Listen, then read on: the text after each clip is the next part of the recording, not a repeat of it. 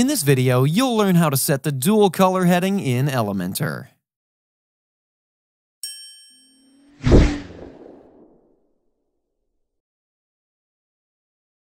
One can display eye-catching headings on the website with the dual color heading elements in Elementor.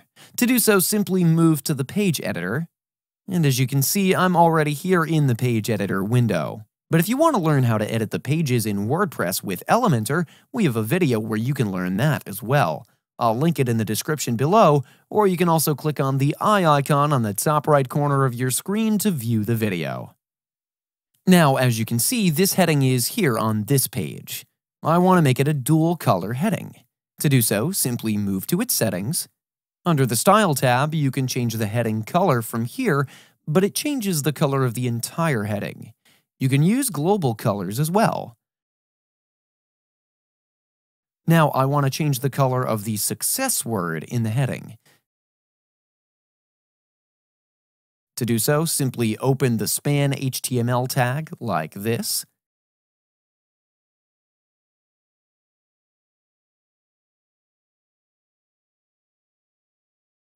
And then close the span tag like this. To enter the color, simply enter style equals and the color like this.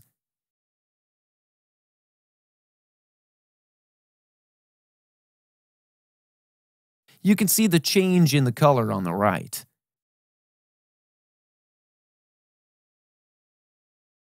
You can also add the color code here. Let's find the color code first. To do so, under the Style tab, go to Text Colors, select the color from the color picker, and you can see the code here. Simply copy the color code from here. Now I'm going to undo this color here and set it as it was earlier. Moving back to the Content tab, simply replace the color here with the color code.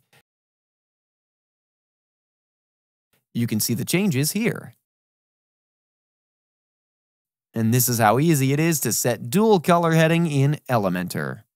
That's it for today's video. If you have any questions or comments, please leave them in the comments section below. And if you like this video, please click on the like button.